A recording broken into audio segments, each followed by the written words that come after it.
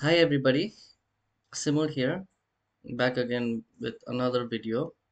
Today's video we'll be talking about how do we set up a NPM project. So for those who don't know what NPM is, it stands for Node Package Manager. Using NPM, it saves a lot of our time and effort in managing the external dependencies or packages into our project. So let's begin with the setup. So for NPM, we need to install Node.js into our system. For the ones who already have Node.js or NPM, you can always go to terminal or CMD in Windows or the terminal in Mac and type in the command. Let's check if we have Node or no. If I type node-v, I have certain version number pops up. That means I have the node installed. And probably if you have node installed, you should have npm installed as well. So let's do that. Yes, we have that. But if you don't see any numbers, if you have some error saying that command doesn't is not found, then we need to set up node.js. So just google node.js setup. You'll go to the link, the official link for node.js, node.js.org. Go to the pre-built installer, then download the latest version, and depending on which OS you prefer, choose that, then download the installer, run it, and then you'll install the Node.js package. But make sure you close your VS Code first before you do that, because I want to check if the Node version and my npm version is there from within the VS Code's terminal, right? So you can just close or restart VS Code if it was already open after you install the Node.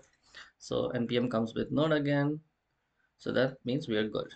Now let me go to anywhere on my PC where I have created my um, working directory. So I'm just gonna create a project which is gonna be my web, or like for example, if this is my week one project, I'm gonna just name it week one, and I'm gonna navigate to this location inside my week one project from VS Code, file open folder, go to my navigate to my folder, and then what I want to do is, if I don't have my terminal screen already open in VS Code, I'm just going to go to view and click on terminal. It's going to open up this terminal section.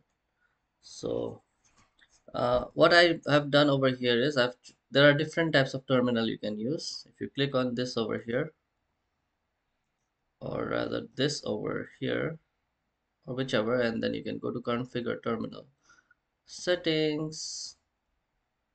Sorry, it was not that one. You can just go to select default profile, and you can choose which terminal you want to use. You might not have bash. I would recommend for Windows user, don't use PowerShell, use the command prompt at least. All right, don't use the PowerShell. It will show you over here whether it's a bash or a PowerShell or a command prompt. I can always switch that from here too. I can change it to command prompt. You see now it's CMD. I can remove the older one, or make sure it's not PowerShell, that's all, because certain commands in PowerShell are written in a different way, right? So I don't want people to get confused on this. I'm just going to choose bash. You can choose again CMD, or for Mac it's terminal, I guess. So now let me check if my node version is correct. So node space dash v, I mean, at least it's installed. Yes, it is installed. I don't really care about the version for now. Similarly with npm dash v. Perfect, I have both installed. Now if I want to clear the screen, I can type clear. If you're using some other type of terminal, maybe you can use CLS. I think I'll work on that. I'm just going to do clear for now. Now, the first thing I want to do to set up an NPM project is to enter a command, which is npm init, initialize the NPM project. So make sure we are inside the week one folder.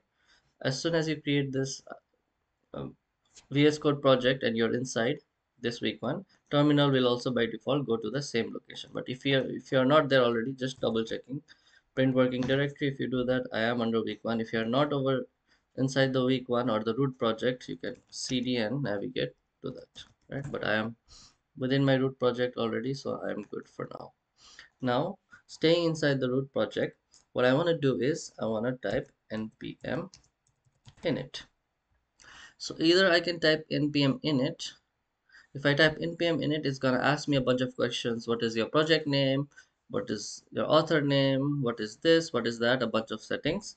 And instead of having to type that one by one or choose the default settings, I don't want to customize that, so I just want to go with the default one. So how do we go with the default one? You just type in -y flag. So if I click on that, I don't have to set up all of these things manually one by one. It's going to just to choose the default settings. And what I'm just going to clear the screen. What it did was it created a package.json. So whenever you see package.json, JSON extension stands for JavaScript Object Notation. Whenever you see a package.json file within your project, that means the project is using NPM. It's an NPM project. So click over here. What you can see is all the default settings. The name of the project is week one. You can change that if you want. Version, the main entry file. Let's not worry about this. Certain scripts are there. Author, maybe if I want to update, I can do that. But even if I put it blank, it's not going to make any difference. So that's that. So package.json has been created. Now I wanna make sure that my project has external dependencies, right? That's why we are one of the main reasons why we're using npm. So let's install a dependency. So to install a dependency, what you need to type is npm space install space and the name of the dependencies, right? So there are different dependencies, millions of dependencies available in npm. What I want to use right now is something known as light server so that it can run my project. So that is that. And then I want to save it as a dev dependency, which is for development purposes and not for actual hosting or production. Just going to type in -save -dev and then hit enter. So it's gonna download that dependency and do a bunch of things. All right, so you see a bunch of things happening. It added so many packages, all of these things. So what changes did it make? So when we installed the light server dependency, there are three changes that were made. The first one was if you go to the package.json, you have one more key and value pair, which is called dev dependencies. Remember, we installed this as dev. So this is dev dependency. We have the name of the dependency or the package and the respective version. That's the number one thing. Next thing is automatically created package.log.json. Log.json, which contains whole bunch of information which we really don't have to worry about. It's not touch package log.json. And then finally it created node modules. So if you go to load modules, you have a bunch of things over here. And over here, if you go to light server, here is your code for the light server.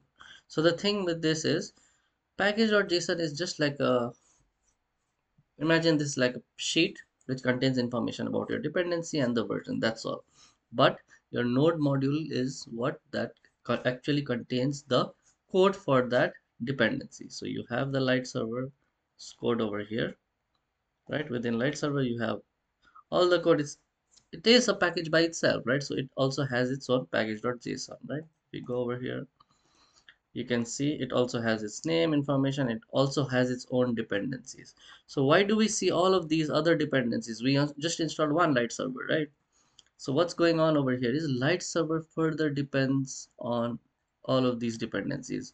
These dependencies also depend on further dependencies. So when we install light server, we are technically downloading all the dependencies that are required for light server to run, right? So that's why we see all of these dependencies. So that is what node modules has the code, package.json has the information about the dependency and the version, right? And package.log is just to maintain for versioning purposes, right? Because when, for example, whenever you are downloading 2.6.1, right, whenever you do npm install light server, So there, by the time when the author released some version of light server and you downloading that version, the version might change, right? So there might be conflicts within your projects, which we don't want. That's why package log JSON keeps track of the version of the dependency you're trying to install, and all those uh, dependencies that our dependencies depend on, and their version. So that is what package log JSON does. So we don't touch package log JSON, but we can always update our package.json. Now, so what are we gonna do over here is, if you wanna send our project to someone else, this node modules file gets pretty massive, right? Once you have a lot of dependencies. So before we send our project to anyone over the internet, we can always delete this node modules, because to generate the node modules, we basically need the dependencies information, and as we know, our dependency information is within package.json, right? So we can already always generate that node modules folder, the code, from our package.json. So what we can do that is, how we can do that is, just again, we have to be located in our root section, or where the package.json file is. I am there because if I do ls, I have package.json, package log json. And then how do I regenerate the information of node modules? I can just do npm install. So this time I'm not doing npm install space light server and all the dependencies, because I might have thousands of dependencies within my package.json. I cannot be installing them one by one. So if I just type in npm install, what npm is going to do is open package.json, check how many dependencies are there within my package.json or for my project, and then it's going to download them one by one. So I just need to type npm install. So let's see what happens. As soon as I do that, it's going to generate the node modules over here based on the package.json file. So whenever you're sending a project to someone over the internet, make sure you delete the node modules file folder. So now that is done. So we haven't used the light server yet, right? So let's see how do we use that. So light server is a dependency where we can run our project. So for that to happen, let's create a script right now. For example, we have something known as a test script within this, right? So that means if I type in npm space whatever the name of the script is, test, it's gonna execute what's over here in this value, right? So if I type in test namespace test and hit enter, it's gonna give me whatever's over here, right? So test is something we don't really worry about right now. I'm just gonna give comma because again, it's a JSON file. It has comma separate key value pairs. So let me write a script command whatever I want. For example, I can give it anything I want, but a industry standard would be to use start, right? So if I type in start, npm space start, whatever I have within this quotes is gonna execute. So what I want to execute is light server, right? I want to execute this over here. So whenever the user types in npm space start, I want light server to execute. Let's save it. So now going back to the terminal, if I type in npm space start, it's gonna automatically run the live server and open the live server. But we are getting an error that cannot get. So what this is looking for is looking for index.html, but we don't have that yet, right? So what I'm gonna do is just over here in the root directory, I'm gonna create index.html, and I'm gonna just create like a